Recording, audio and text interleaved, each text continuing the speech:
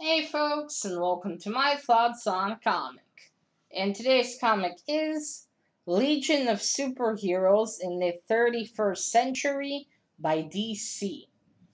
Now there is the death curse from Harry Potter, Avada Kedavra in this one, so if you're by any chance squeamish about that, you've been warned. Also, spoilers. Alright, let's start. I just gotta make a quick comment. This cover is way more dramatic than the actual story. Don't get me wrong, it's cool, but way more dramatic. Alright. So, this was written by Torres. I hope that's correct. Art is by Ethen. I'm not going to even attempt that. That'll be down below. Colored by Heroic Age. Lettered by Tarius Lanham? I don't know. Edited by Jeanine, I don't know how to pronounce that, and uh, Richrrds. Not sure. Cover is by Alex Serra. Not sure. With Heroic Age. Oh, alright, sorry. Okay, yeah. So all of this will be down below. So this is based on the cartoon, I think. And I'm pretty sure the cartoon came first. As seen on the Warner Brothers kids TV thing, probably. So yeah, this is the same style. I think. I don't know if it's all the stories from the cartoon though. Right. So we start our stories with some havoc going on. All starships. Sorry, motorcycle. So all spaceships now. It's the United Planets in the 31st century. So aliens and shit. So suddenly all spaceships, any flying crafts of any kind start all landing together because something's wrong in the control where they're supposed to authorize landings. And chaos ensues. Some superheroes are already there, trying to do something. And I've realized after reading this that a lot of the superheroes in this one have either boy or girl in their name. Phantom Girl. Seriously, I never noticed that before. But suddenly it was like, holy shit, they didn't have many ideas, did they? But yeah, they're trying to stop it, to not stop. They're trying to do something. They call the headquarters of the Legion, where we see Brainy. This is the older Brainy. Uh, it's like this is I don't know how many seasons this has, but there's the first season, which I did watch, I think, fully. But then another season, they've all seemed to have gotten older, so Brainy looks like. I'll show you. Right, so let's start with the pictures. Okay. So yeah, havoc ensues. There's our superheroes that are on the spot. They get before they get contacted. Lightning Lad and these two. I don't remember if he's Wolf Boy or what his name is because well, it's probably not Beast Boy. They get sued by someone, and I don't recognize this dude, but that's Lightning Lad. So yeah, they're all mad at Brainy because in the previous issues he used something to override their rings. These rings that they give them the ability to fly and communicate. They work as translators as well, so everyone understands each other. So, and apparently Brainy has also been elected leader. So he's now the leader, and there's Bouncer Boy. See, a lot more boys. See, that's how Faith should have been made. His power makes sense with his body. Right, so they're pissed, they take off their rings, they're like, here, Brainy, you can't trust us, what if you turn evil again? Superman's like, low blow, lightning lad, low blow. Also, how flat is that butt? Anyway. They're pissed, but then, it's here. A Souter girl, her, she comes running to tell him about this whole thing with the spaceship that's happening. He's like, quickly, we all must go. Then we have, three girl. Her power, the lady with the white hair, is that she can split herself, I think, to, three people. So, she's there. They all go, quickly, we need help. They go, but, Brainy's like, wait, take your rings. They don't want to take them. They all leave. Brainy's obviously frustrated. A bit like Superman. We need to go now, but we'll talk about this later, Brainiac. They're calling more Legionnaires. I think that's the word they use, more Legionnaires. Right, so they're contacting others. They're trying to figure out what is the problem. Why the communication centers don't help the spaceships? Why all this is happening? Then White Witch arrives. I've never seen her before, I think, or maybe I haven't. Don't remember. So she tells them she knows the cause of this. It's a magician named Mordor. He was apparently banished from their magic world island because he was using he was practicing dark magic. And they were like, no. So they cast him away. And now, what he did, there's this universal language. I don't even know how to pronounce it properly, but they have this universal language. And what he did was he spelled so that language would disappear. And he says, later on, like what God did. Everyone talked the same way according to the story, and then, I don't know, lightning, whatever, boom, different languages. I don't know how that helped him, considering now he has complaints and wishes and all that, but in different languages. Don't you think that made more work? Just say. So that's what he did. Soon he'll be able to rewrite things.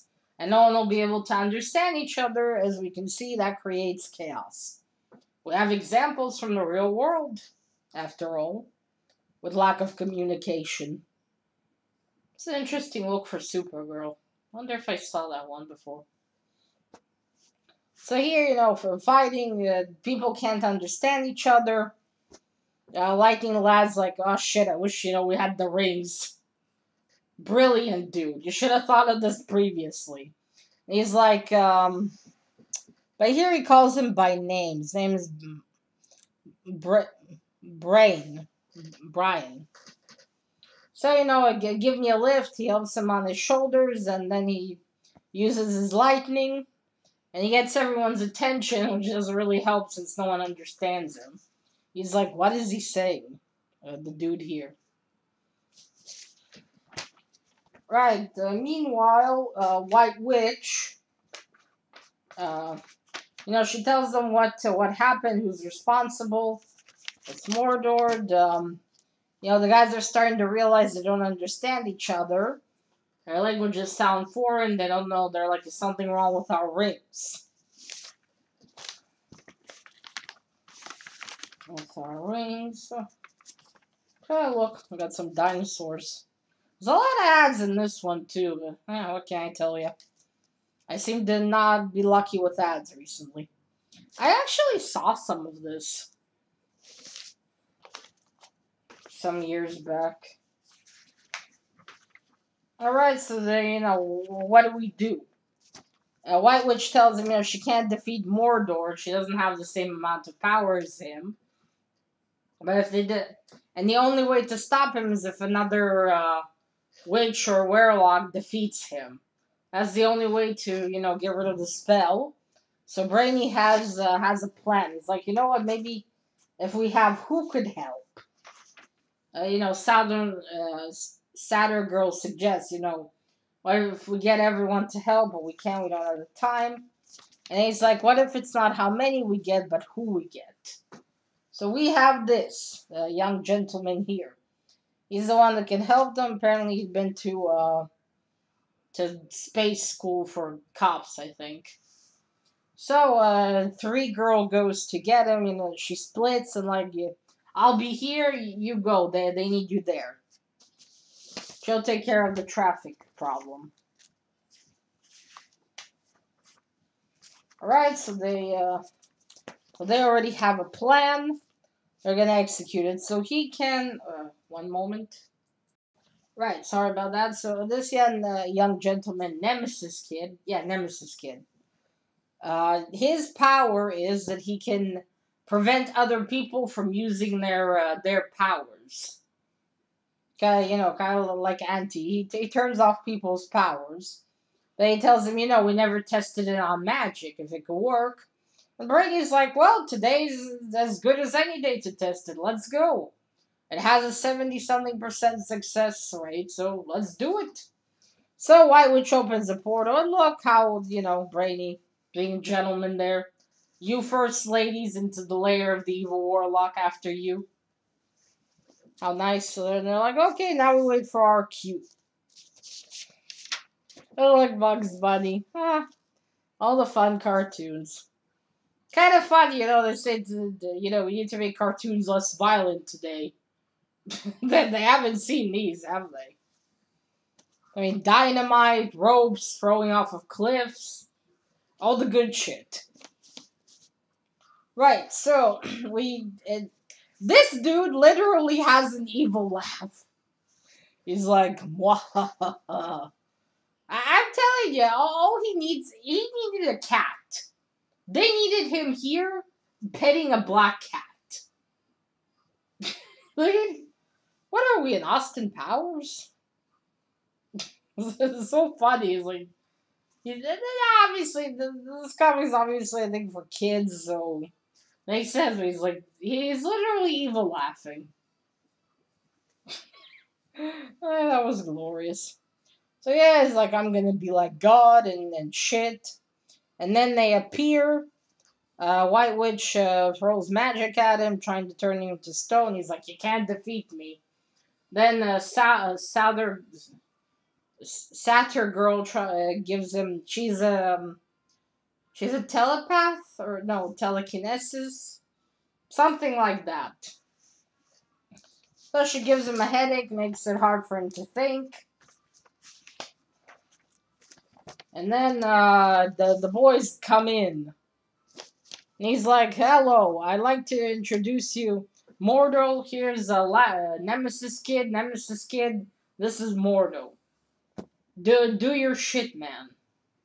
So then he says Avada Kedavra. I read this, I'm like, why does it sound so familiar? I'm like, wait, is that from Harry Potter? I even went to check in Google. Maybe I was wrong. I thought it was a different version of Abracadabra or something. Is this, legal? Does J.K. Rowling know about this? I mean, I don't know if she actually owns... Does she actually own the rights to that, to Avada Kedavra? I mean, all I've seen on Google is just that it's from the book.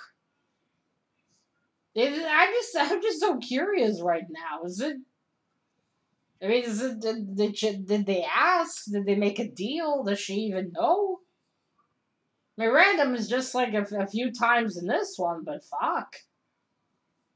Unless here it has a different meaning, but Harry Potter is one of the 3 naughty curses not to do. So, I don't know, it's just so wait, is that a Harry Potter reference? How odd. So, I mean, I don't know. It's a kiddie comic, but then we're throwing death spells.